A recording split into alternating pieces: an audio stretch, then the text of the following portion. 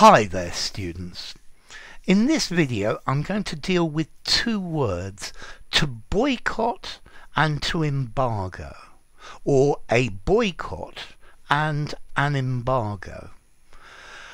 Okay, a boycott is when a group of people organise together and refuse to buy a product or a service, or to deal with a particular business or a particular group of businesses because they don't like what they do. So we should start a boycott on this company because they treat their workers very badly.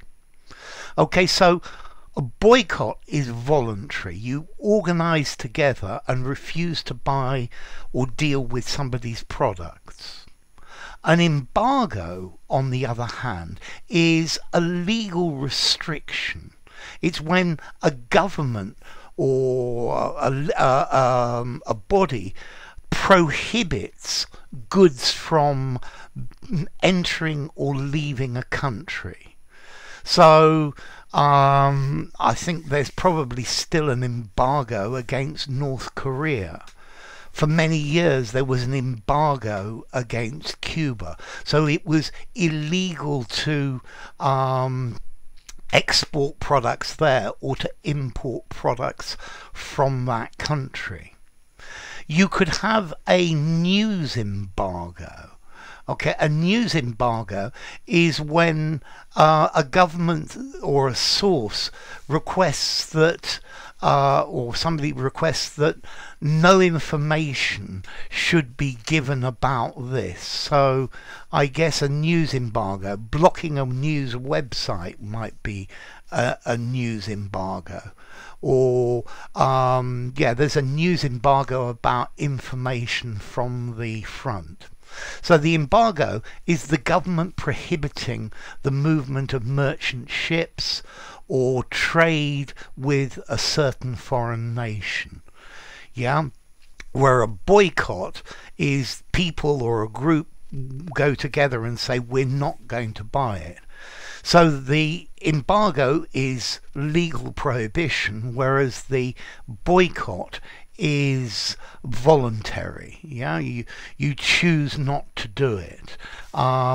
We are going to embargo this company because they we're going to boycott this company because they are polluting the environment in an unreasonable way. But a government would place an embargo against a country.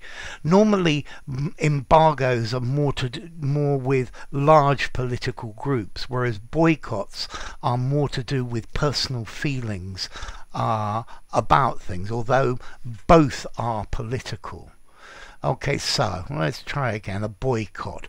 To abstain from using, buying or dealing with a certain group. Yeah, so you could boycott a business, you could boycott merchants, you could boycott an election, not vote in the election. Okay, the origin of the word boycott is quite interesting. There was a guy called Charles Boycott in Ireland at the end of the 19th century, about 1880. And I think he was behaving very unreasonably, and then a group of landowners then refused to do any business with him, to put pressure on him to act in a more reasonable way. And then that word has come into our language, and it's used in many other languages as a loan word. Okay, an embargo, this actually comes from Spanish embargar, to arrest, with in Latin in and then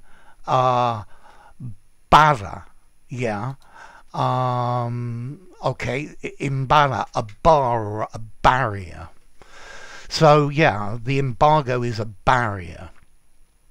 So yes, an embargo is put down by governments. A boycott is something that is organized by a group. As to formality, to boycott, I'd probably give it a 5.5 in formality. I think you could use it almost anywhere. I think the word embargo, this is more political, more formal, maybe a 6.5. Let's see, I think you could use it anywhere, although informally I think I might say a government prohibition to do business with a certain country. Notice as well, both verbs are regular. They boycotted the shop, they have boycotted this industry.